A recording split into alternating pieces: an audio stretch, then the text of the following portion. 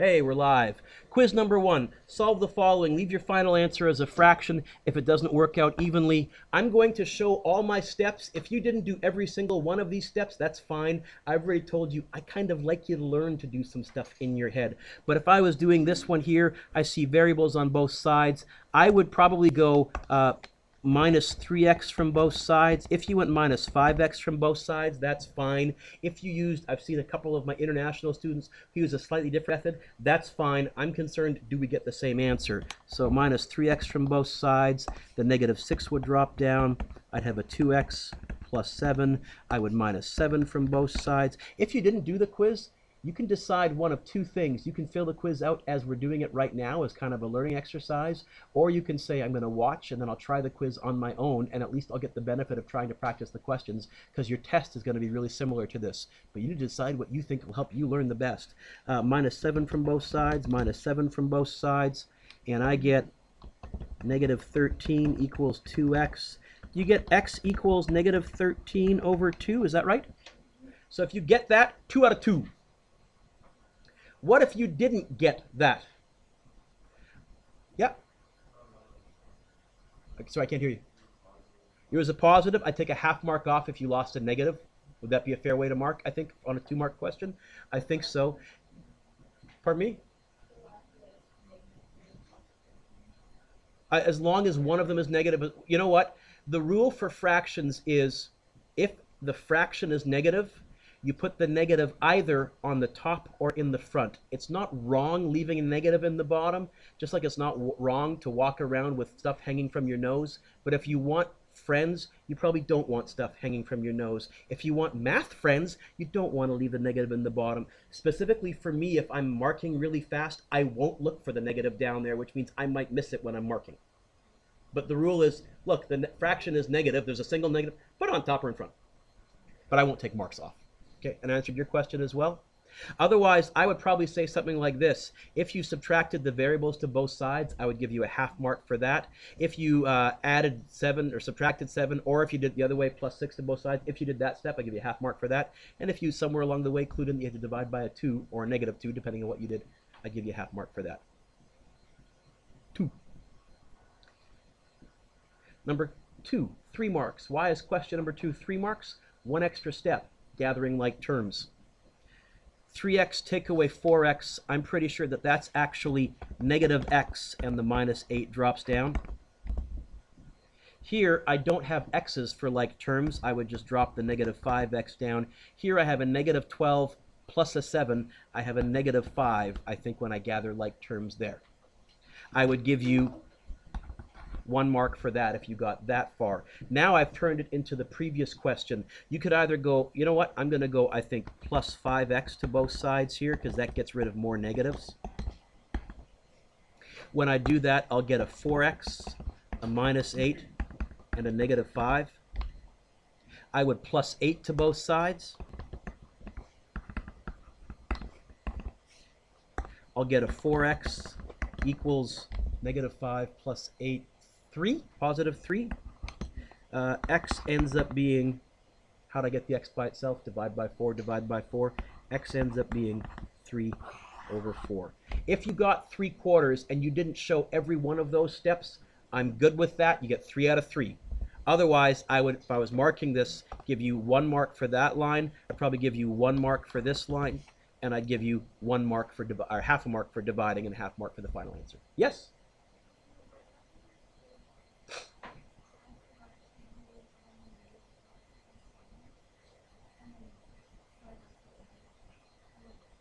First question, did you get the same answer as me when all said and done? Okay. Then if you're not sure, later on when I start to collect these, I'm going to start out by saying, before I collect them, anybody want to come lawyer with me? Now is the time. Bring it up and I can tell you instantly how I give you the marks. Okay? And that way I can let you know where I give out the part marks. That way you know for the test as well. Number 3. Yeah. What is a negative divided by a negative?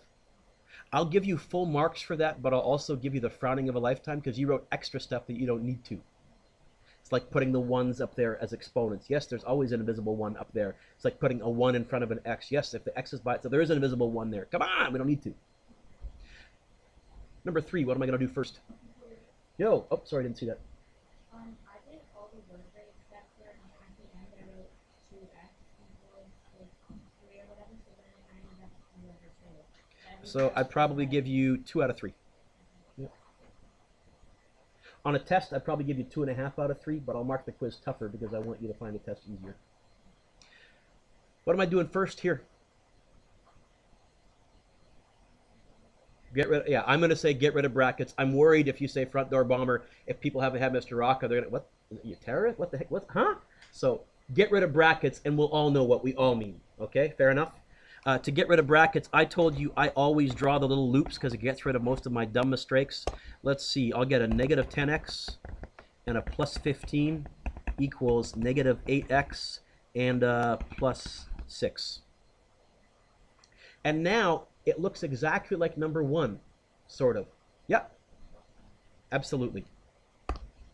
I'll go with red. You could also plus 8x, but I noticed if I plus 10x, I'll get rid of negatives. Woohoo, I'll take that. The 15 will drop down like a domino. That becomes a 2x plus 6. And now we're on pretty familiar territory. Minus 6 from both sides.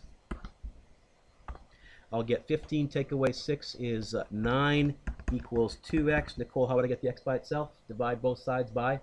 Absolutely. X is going to be 9 over 2. You got that? 3 out of 3. Otherwise, 1 mark for that line if you got rid of brackets properly. 1 mark for getting the variables to one side. Half mark for dividing, half mark for the answer. Number 4. Okay. Brackets and like terms and variables on both sides. So I'm going to get rid of brackets. Boom, boom. Careful, that's not a 2, it's a negative 2. I'll make sure when I multiply, I treat it as a negative, Tatiana. And, oh, I'm not going to write it, but what number is after the negative in front of the bracket sitting right here? It's invisible. Yeah, I'm going to assume that there's a 1 there. You can write it if you want to. I won't take marks off. I just never will. Oh, we have a visitor. Sorry about that. Let's continue where we left off. You're going to get, and now I'm going to write a bit bigger because this is going to take a bit more work. A 5x, a positive 4x, chunk, negative 2 times positive 5, a negative 10 equals a 10, a minus 2x because it's negative 1 times 2x, and a negative 1 times a negative 1, a positive 1. Now I'm going to gather any like terms that I can. I got a 5x plus a 4x. Hey, that's a 9x. The minus 10 will drop down like a domino. I've got a 10 plus a 1. That's an 11. And the minus 2x will drop down like a domino. And now, hopefully, I'm on familiar territory. I'm going to plus 2x to both sides. That's going to give me 11x minus 10 equals 11. I'm going to plus 10 to both sides. That's going to give me 11x equals 21. Is x 21 over 11? Is that correct? People are nodding. Woohoo! So 4 marks if you got that. Otherwise, I'd go 1 mark for getting rid of brackets, 1 mark for gathering like terms properly, 1 mark for getting the variables to one side, half mark for dividing, half mark for the answer. Yes?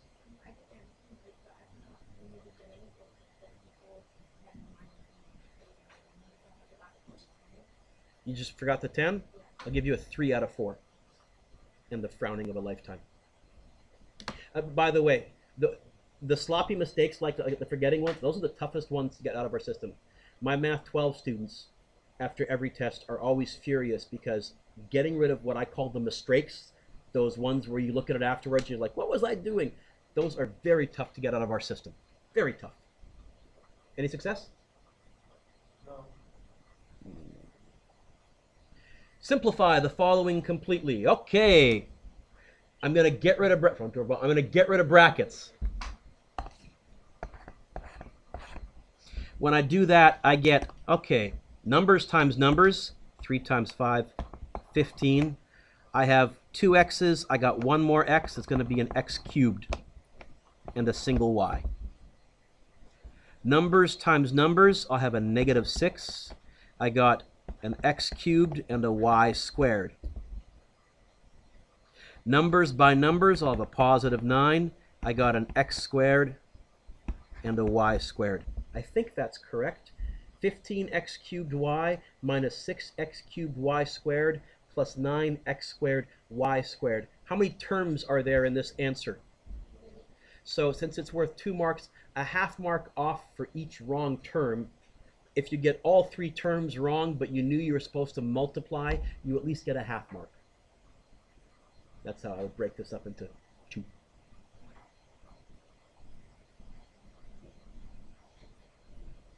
Number 6, FOIL. 15x squared minus 6 plus 20. Minus 6 plus 20 is plus 14x minus 8. That was in my head. Is that correct? Woohoo! Ain't so bad. How many terms are there? 3. What's this out of? 2. You know what I'd do? I'd give you a half mark off for each term that was wrong, but if you clued in that you were supposed to FOIL, if I saw that somewhere, I'd give you an extra half mark. Number 7. Okay, I'm not doing this in my head.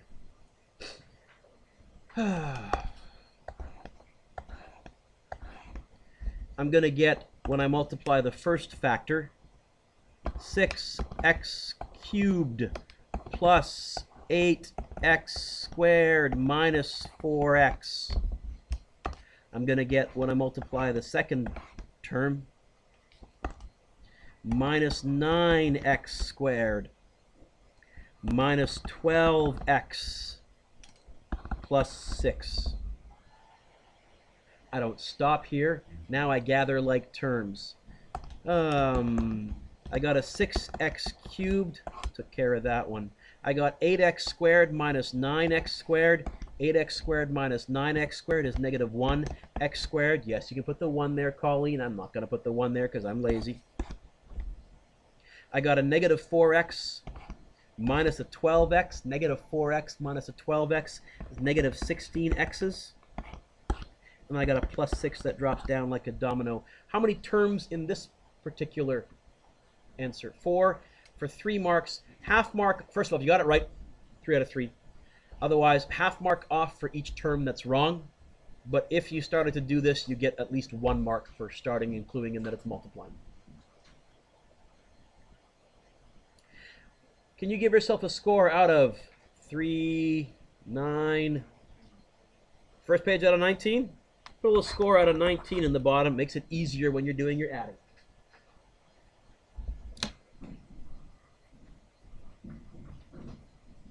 Turn the page. It says, graph the following equations on the grid. Clearly label each line with the appropriate letter.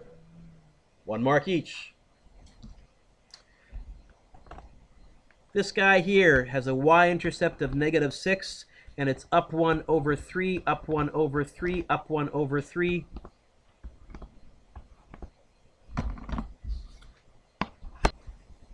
Ruler, here we go, here we go, here we go. There's line A. No, but I would say try and do 3. Like, don't just do 2 and quit, because your ruler might... The more you do, the easier it is to line up your ruler. If you just do 2, all your ruler has to do is slide just a tiny bit. You won't notice it because your dots are so close, but you'll be way off further on, right? I'll be okay with it. And again, Tanner, on the quiz, if you didn't put arrows, I won't be fussy, but in real life, we should clue in, hey, it goes forever. In Math 10, you would have said the domain is all reals. B. Y-intercept of positive 5, and the slope is negative 2, which means down 2 over 1, down 2 over 1, down 2 over 1, down 2 over 1. Also, Tanner, I have to be honest. This is me again. I have enough of the 6-year-old within me that I still enjoy connecting the dots, which is lame, but honestly, I'll freehand this one. So there's line B. By the way, you know how I mark these? For 1 mark, if your y-intercept is in the right place, that gets you a half mark. And if you did the slope correctly, That gets you your second half mark. Make sense? C. It's not in slope-intercept form. I have to get the y by itself. I'll do that over here. I would go minus 3x from both sides, which would give me negative 2y equals negative 3x plus 4. And then I would divide by negative 2, divide by negative 2, divide by negative 2, and I will get y equals, Colleen, what's a negative divided by a negative? So I don't need to leave both the negatives there. I can just get rid of them? Absolutely. And what's positive 4 divided by negative 2? Negative 2. So this equation has a y-intercept of negative 2. I'll go green for this one. And a slope of 3 over 2, which means up 3 over 2, up 3 over 2, up 3 over 2, up 3 over 2. Just 1 second, folks. And it would look an awful lot like that. We'll press pause because we have some visitors here. What's the 70s? Yeah. Polyester and ugliness. Wait, what are the 60s? The 60s is, I think, more of the flower child thing. The 70s had bell bottoms, for example. Oh, those were just up, styling.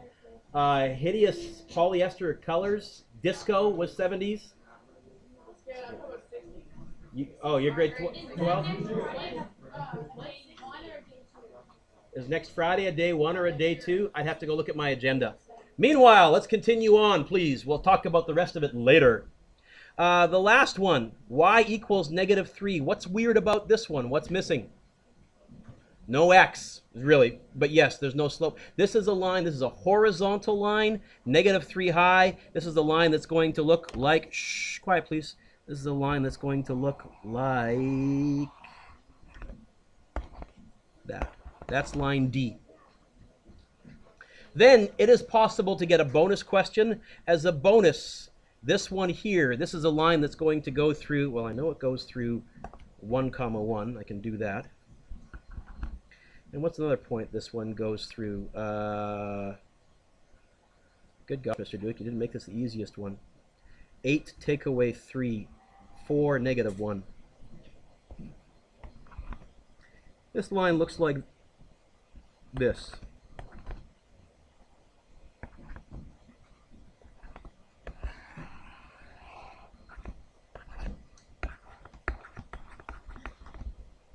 So the bonus line goes through 1, 1, negative 2, positive 3, positive 4, negative 1. Looks like that. Give yourself a score on this page out of 4, please. You could get 5 out of 4.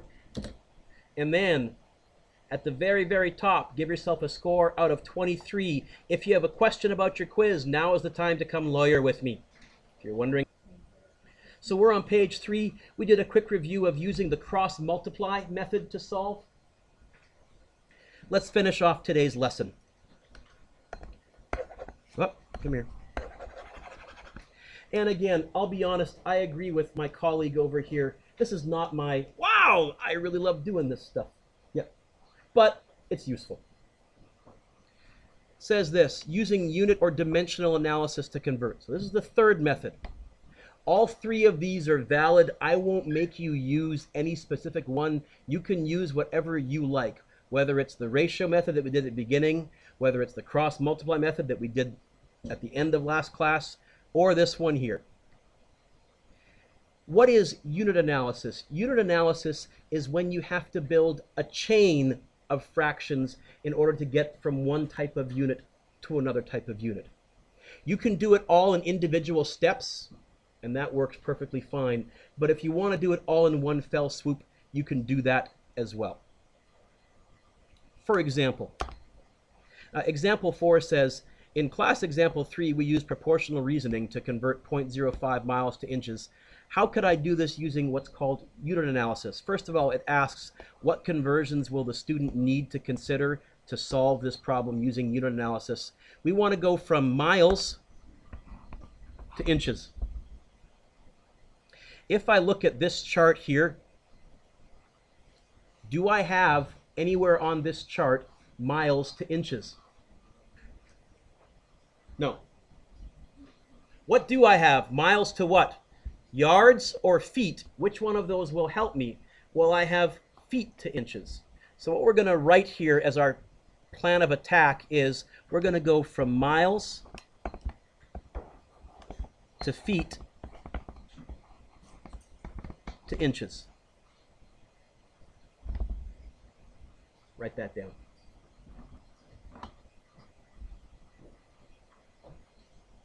And what we're going to do is we're going to build a fraction chain.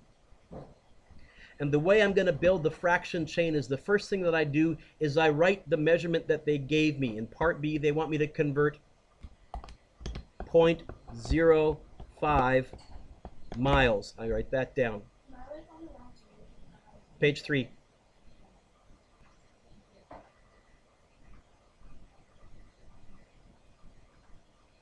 .05 miles. We want to end up in inches, and we said first we're going to go from miles to feet, and the way we're going to show that is we're going to go times. From the previous page, from that chart, what is the conversion factor? How many feet are in 1 mile? Someone want to read it, please? You have to turn back a page, I realize. 5,280? Okay, put your pencils down, look up. The question kids have most often is, do I divide or do I multiply? That's really the most common question in unit conversion. The nice thing with this method is it tells you. Put your pencils down. Suppose you thought you had to go 1 mile is 5,280 feet. This is incorrect, which is why I said don't write this down. This is incorrect. And here's how I can tell you that it's incorrect. What units are on top right here? I want the miles to cancel. The only way I can get the miles to cancel is if in the next fraction I have miles on the bottom, which tells you whether you're dividing or not. So I'm going to erase this. Right away I think to myself, I want the miles to cancel. Pick your pencils up. So I'm going to put the 1 mile right here and the 5,280 feet right there.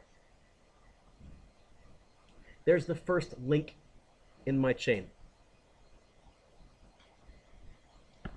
Times.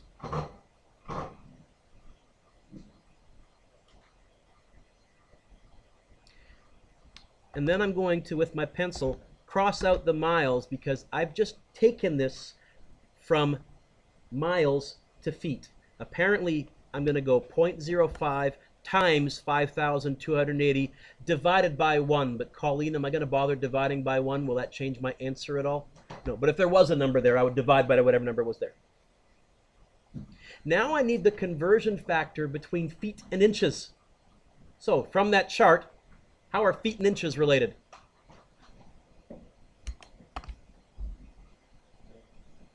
What's the conversion factor? 1 foot is what? Okay, and once again, Jacob, I want to put the feet on the bottom because I want this feet that's on top to cancel with these feet that are on the bottom. And you said it was 1 foot is 12 inches. And when I do it like this, woohoo! Feet cancel. You can use whatever method you wish. I'm much more concerned with can you get the right answer. I almost don't like the fact that the book is showing you 3 different methods. I would usually go with one. As a math nerd who is comfortable with fractions, I use this one all the time because I don't have to memorize stuff. But you can use whatever you want. Here's the point. I can now see what the answer is. The answer on my calculator is going to be 0.05 times 5,280 times 12, and then it would technically be divided by 1 divided by 1. Am I going to bother dividing by 1? Is that going to change my answer at all? So I'm just going to hit enter. Yes?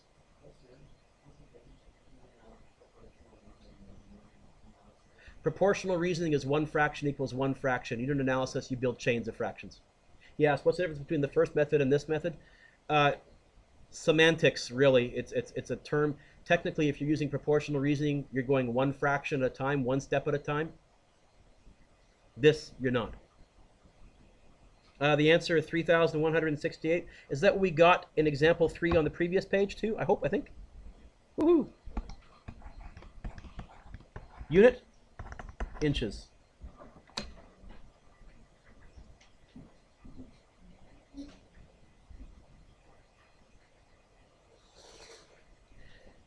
Jacob, where does this method work a little bit better? If you're doing more than one conversion at the same time. Example 5. Physics student was required to convert 75 meters per second into kilometers per minute. What am I going to have to do here? 2 things. I'm going to have to go from meters to what? Kilometers.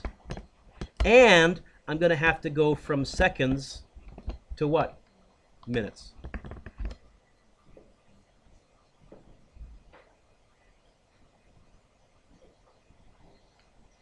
Here's how you can build a chain.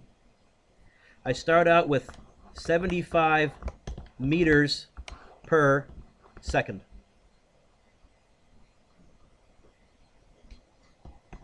Times.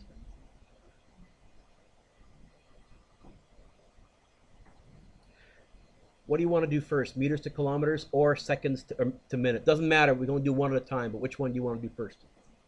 Seconds? Okay. Where is the seconds in this first fraction? On the bottom or on the top? On the bottom. So for me to get it to cancel, I need another seconds on the top. And I'm going to have minutes down here, because I'm going seconds to minutes. How are seconds and minutes related? Rashawn, 60 seconds is the same as 1 minute. And what happens right now is my seconds would cancel. I got seconds on the top, seconds on the bottom. This right now is actually in meters per minute, but we're not done. They didn't want us to go to meters per minute. What do they want us to go to? Kilometers per minute. Okay. Times. So now we're going to go from meters to kilometers. Where is the meters in this fraction? On the top or on the bottom? On the top, which means I want to put it on the bottom. I'm going to have kilometers on top. Most of you have memorized this. How are kilometers and meters related? 1 kilometer is what? 1,000 meters. And this is going to give me my equation. My equation is going to be 75 times 60 times 1 divided by 1 divided by 1,000. Although, Rachel, do I need to times by 1 and divide by 1? It's going to be 75 times 60 divided by 1,000. And by letting the units line up for me, the meters cancels as well, I'm left with kilometers per minute. It tells me whether to divide or multiply by just making sure the units cancel each step of the way. If you're a little bit, I'm not so sure I like that, you can use the previous methods. I'm just concerned with, hey, can you get the answer? Not use this method or that method. Meanwhile, what is the answer? It's going to be 75 times 60 divided by 1,000. 4.5. 4.5. 4.5 what? Units. Kilometers per minute. If you're traveling 75 meters every second, in 1 minute you'll cover 4.5 kilometers.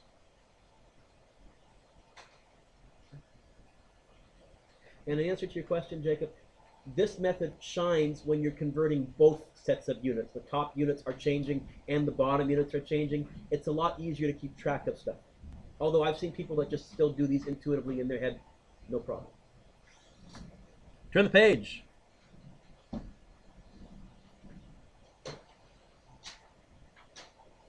We reviewed this already, but really quickly, a quick review of slope from Math 10. So in this unit, we're going to be using the concept of slope, the steepness of a line.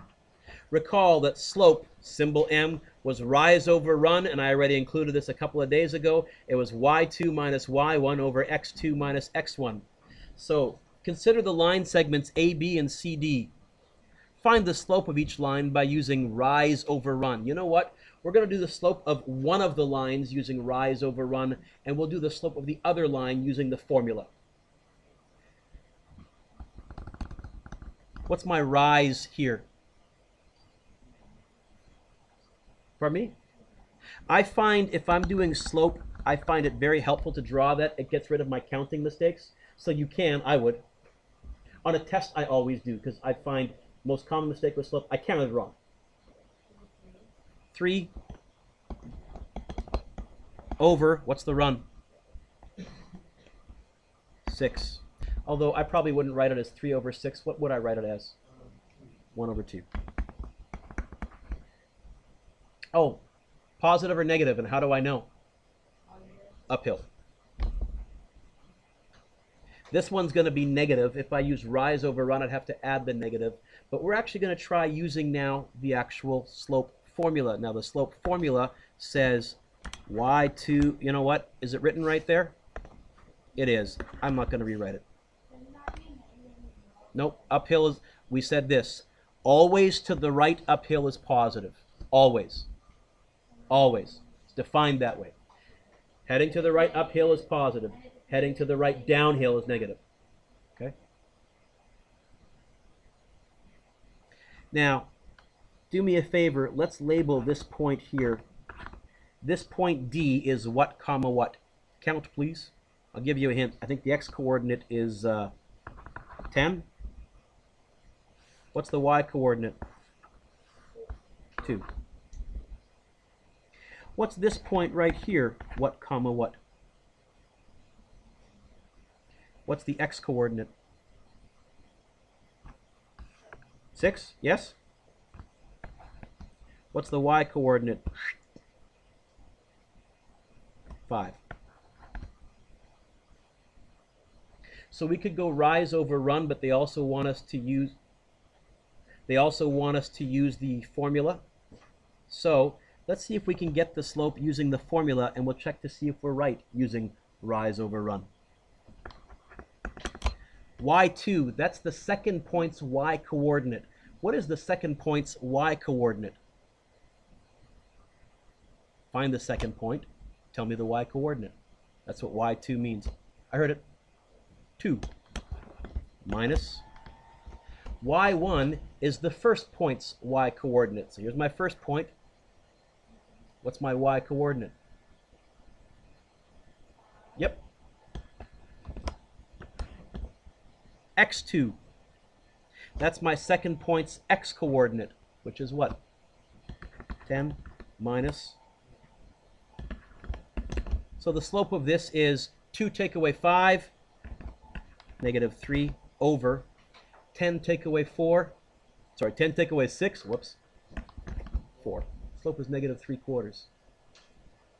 I'll be honest, if they give me the graph, I'll go rise over run. It's faster. I would have used this method, draw a little triangle.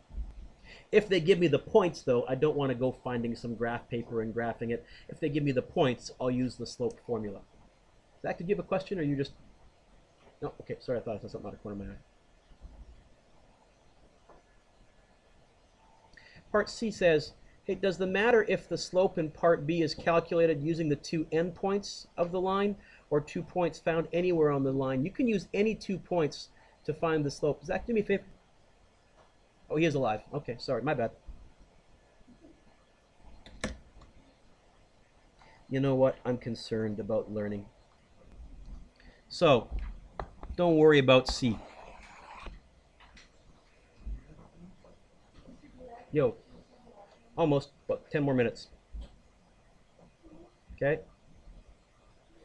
Example 7 says, complete the following statements. Slope is a measure of the blank of a line. What did you learn last year? What does slope measure? Steepness. Let's put that word in there, please.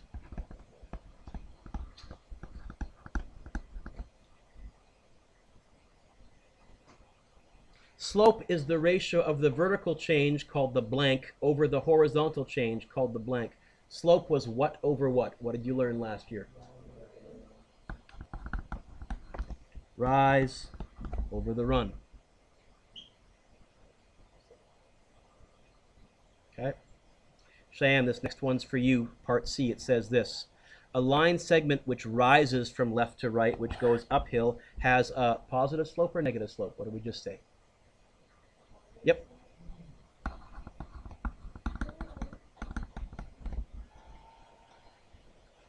What about if it falls from left to right? If it goes downhill? Negative slope.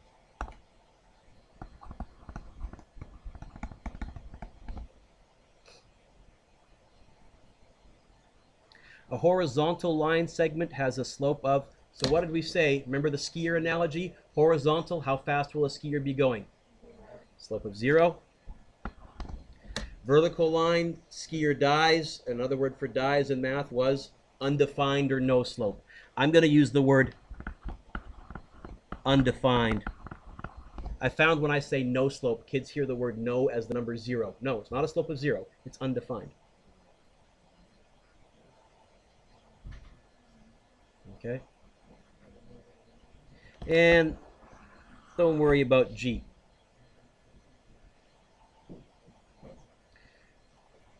Home pause. So, can you turn to page 7, please?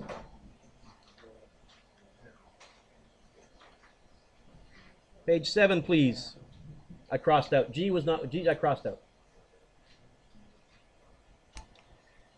I think number 4 is fair game.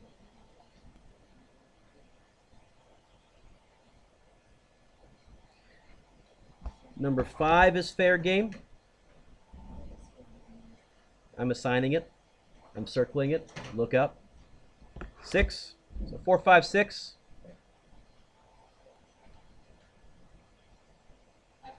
No. 7.